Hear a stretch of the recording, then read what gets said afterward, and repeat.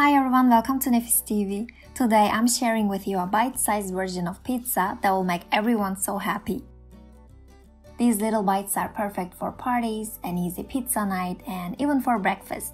So here's how to make them. For the dough, place 200 ml of warm milk, 120 ml of warm water, 100 ml of oil, 2 teaspoons of sugar, and 10 grams of instant yeast in a large bowl. Mix together using a spoon. Add half of the flour and 1 teaspoon of salt. Then knead until the dough begins to form. Continue to knead, bringing in the rest of the flour. Keep kneading until you have a smooth, springy, soft dough.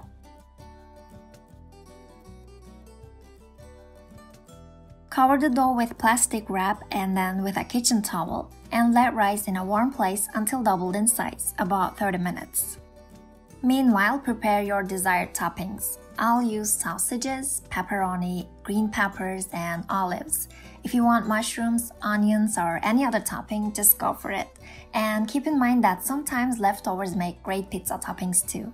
Remove the plastic cover, punch the dough down, and turn it out onto a work surface. Knead for another minute so it deflates a bit. Then flatten it with your hands and roll it out into a rough circle.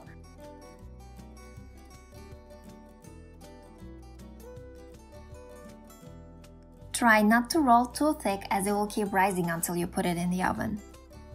With a round cutter or a glass, cut the dough into rounds.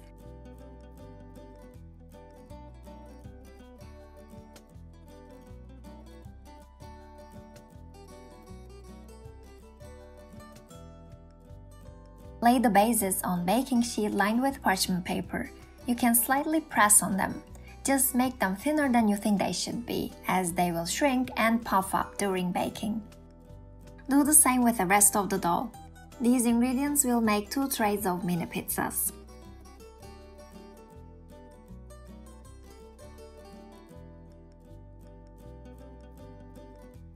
For the sauce, I use the tomato sauce that I canned for the winter, adding a little bit of thyme.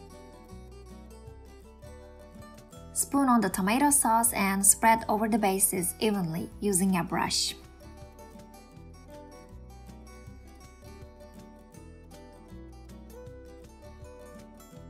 Then top with the shredded mozzarella cheese and place your desired toppings on the pizzas.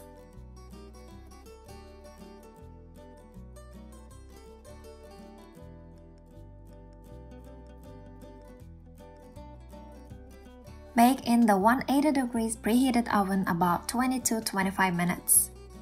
Prepare the second tray the same way.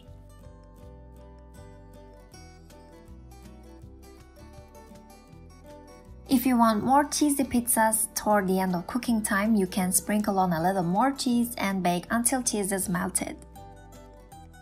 I haven't used extra cheese for the first tray. Either way, it is delicious.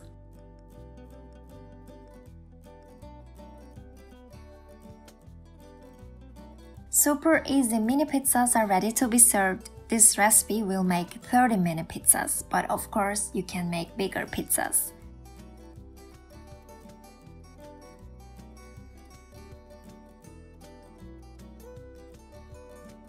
You can freeze leftover pizza and enjoy later. You'll need to put them in a plastic bag and freeze. I would recommend adding a bit of extra fresh cheese on the top before popping them in the oven.